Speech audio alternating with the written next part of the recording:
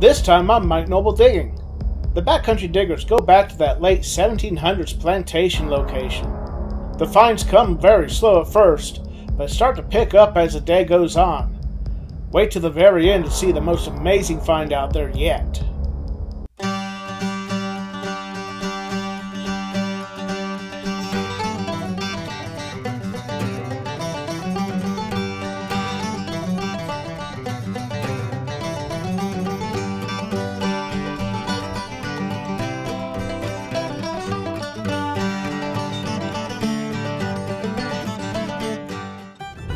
Well, hey guys, today we're heading out on another group hunt, and we are going back to that late 1700s plantation. We've hit in the last two group hunts. We're going to possibly, I know I am, hit different locations out there. I believe Bill discovered a location of another building we didn't even know was there. He found an iron patch. So I'm going to swing around that area, I believe. I know I am. And I don't know where everybody else is going to go, but I'm hoping we find some really cool stuff.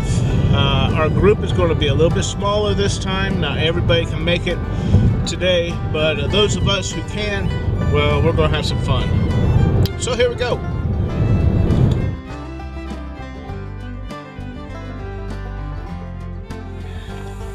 Well, this is going to be our crew for the day. Just me, Bill, Tracy, and Gene, but I'm sure with Gene we're going to find some good stuff. Normally the way it works, right? Obviously. Always. But we got our work cut out for us today. Landowner has not been around, and the grass is high. It is not cut, so we're going to have a hard time finding a place to hit. I wanted to hit right over there because Bill found an iron bed over there. So, but I don't know if I'll be able to get swinging in there or not. But we shall see, and we shall try to get some good stuff out of here. I'm up on this hill. This is where Bill said he found his iron patch. I don't know if I'm going to find much at all. I'm going to see how high this grass is compared to my metal detector there. This is not something you can easily swing through. So I'm going to tell you right now, if I do find something in here, it's because I put the effort out and I did it. So here's hoping I find something, I guess.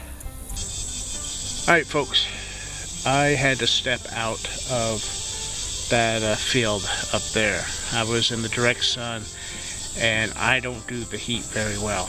I'm not very good with that.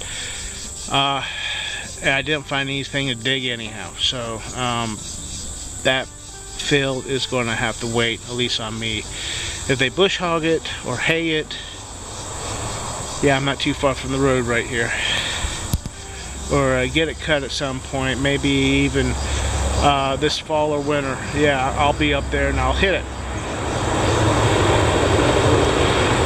Big old trucks going by. But I stepped back in the woods. It's a lot cooler in here, and I found myself standing right on an old, abandoned, forgotten road. So I'm going to swing along this road and see if I can come up with something here. So happy circumstance here, you know, couldn't do the heat up there, but I found me a road.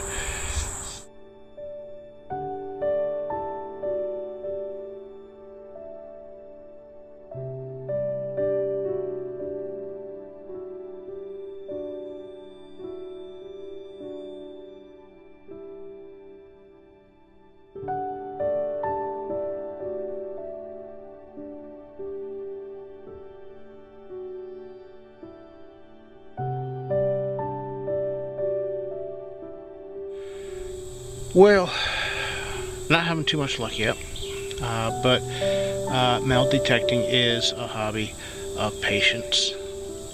I found a couple oldish bullets like this. That's the second one. My understanding is they're late 1800s, early 1900s. Not exactly what we're looking for, but this is enjoyable. It's very hot, and like I said, I don't do too good in the hot, but you know, I'm enjoying nature. I heard a turkey cluck just before I turned the camera on. I don't know how the other guys are. I'm still close to that road too. I don't know how the other guys are doing. Hopefully they're coming up with some nice stuff. We all just kind of split off our own different ways. So I'm hoping this turns out to be a good day, in spite of what I may be finding. I hope some of the other guys pull it off. I just found a nice deep piece at the edge of this field here. I don't know, it looks like a plow implement to me. I don't recognize that one. But that's one that Tracy missed.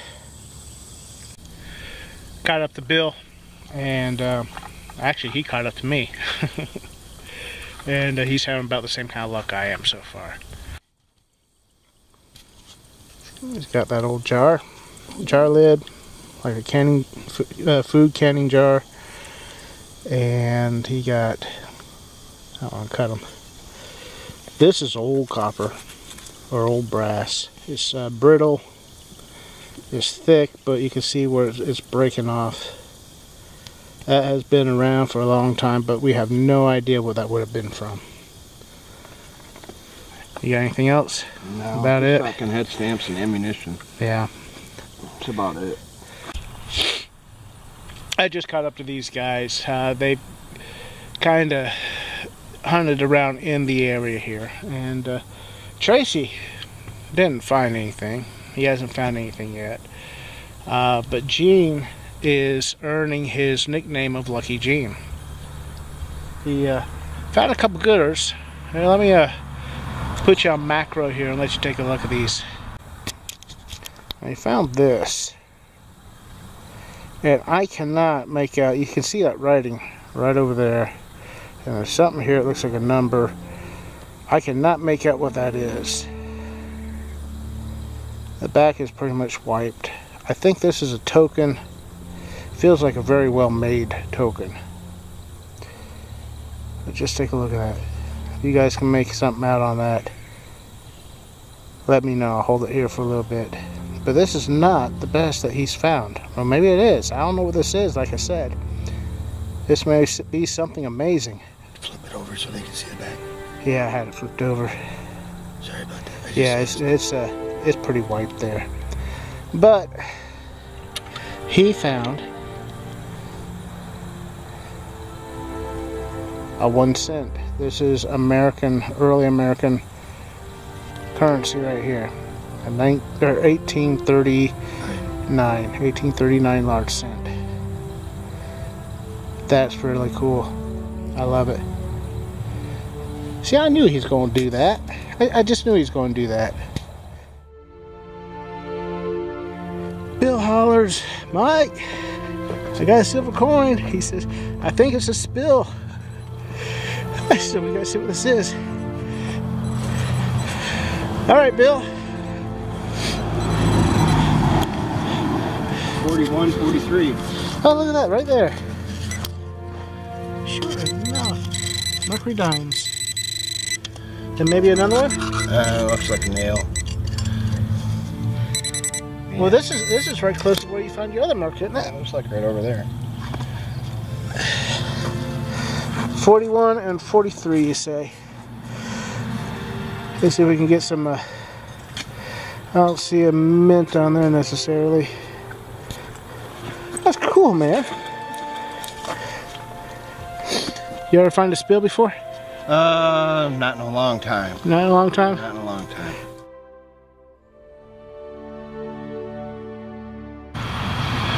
Alright guys, I have my car started. I was ready to roll out of here.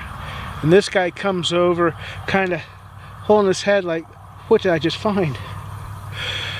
This is awesome. If it's what I think it is, and this is, from what we've been told, this is potentially a big part of the history of this area here, of this property. So, Bill, who we decided to stick around and dig a little bit longer. And after finding a 2 silver coin spill, he has found this. Now, yeah, it's upside down to me, but there. It's hard to see, and I'll post some pictures for it better. In fact, let me go on macro here. There. But it's hard to see. That potentially is a South Carolina militia button. You see the palm tree here. You can definitely see the sea over there. But this is pewter. This is a pewter South Carolina militia button. Now, it's already trying to fall apart, but this is something pretty special. Also, and he's just showing me, he got part of a bell, a Conestoga bell or something. That's not a crotal. That's a, yeah, that's the other kind, which is very cool. But that button, wow. Nice last ditch dig, buddy. Yeah, I know, right? Absolutely. I'm glad you caught me before I left. I thought you already left, honestly. I heard the car start up. I'm like, wait, Mike's still here? Sure was. I'm glad I was too. Awesome, man.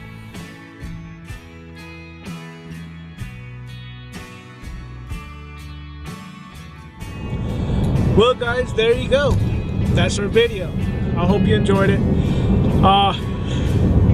This is just a few minutes after Bill found that button, and if that button is what I think it is, I think it's a pewter. It is pewter. I think it is a South Carolina militia button. That happens to be something that we know about this property.